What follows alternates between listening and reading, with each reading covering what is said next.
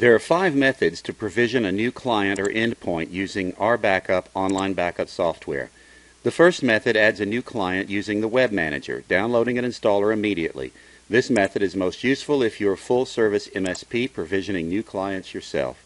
Log into the Web Manager as admin or group manager, select accounts and then new user or endpoint.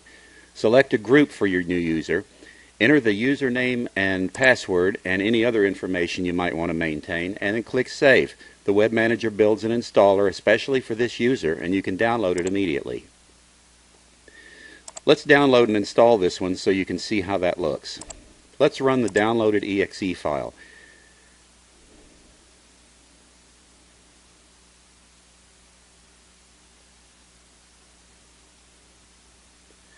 Okay, it's installed. Now it's asking for an encryption key. You can generate a statistically perfect key here, or you can enter your own encryption key. For this demo, I won't save the emergency key file. You should print this report. It contains all the info needed to reinstall this endpoint and do a disaster recovery in case of a catastrophe. Now let's set up the first backup set. You can select files 2 ways. On the left side, select by application and file group, and on the right side, select by drive, folder, and file.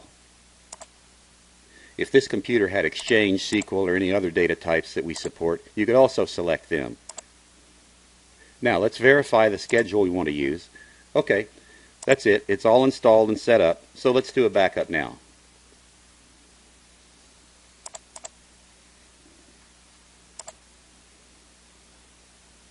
Okay, the backup is started.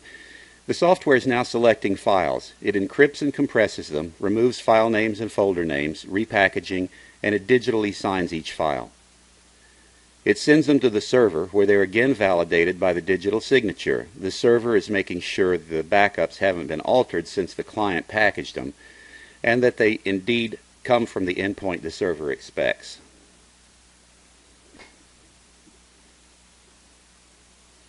Okay, now the backup's done. Let's restore it. Here's the folder I just backed up. I'll delete all the files.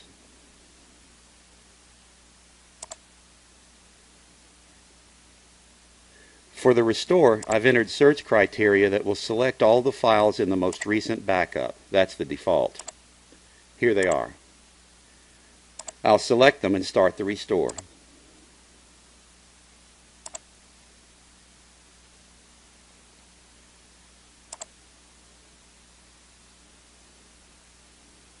Here they are, all coming back.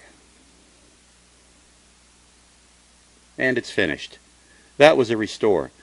Restores of all of our other data types work the same. Exchange, SQL, System State, Active Directory, VMware, Hyper-V, and all the others we support. Method 2 can create a generic installer not associated with a specific endpoint. You can use this portable installer for all clients, but they must have an account with the server first.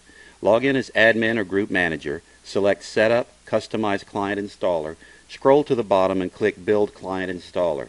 Enter the file name for your installer, select an icon and a software edition, and click the button. The new installer is created, and you can download it here.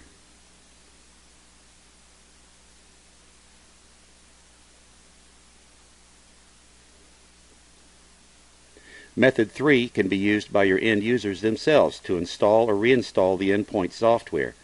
To use this method, log in with the end user's credentials or ask your end user to do it. Select Reinstall Software from the menu, and then just click here to download it. This method is good when end users lose their entire computer and need to do a disaster recovery.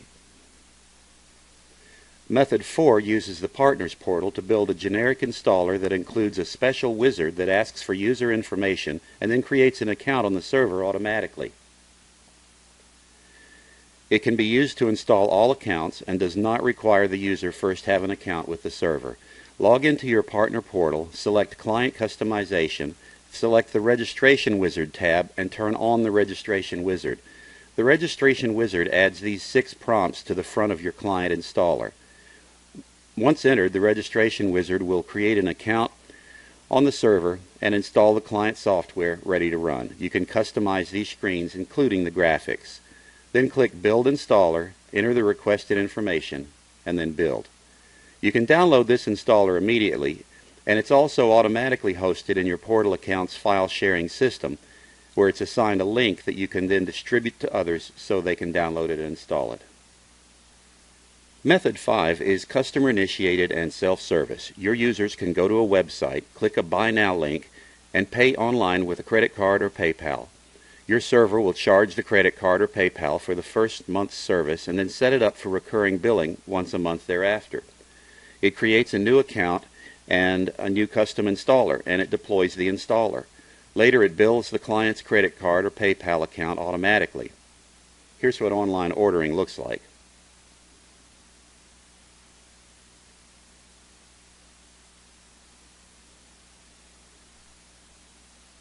That's it.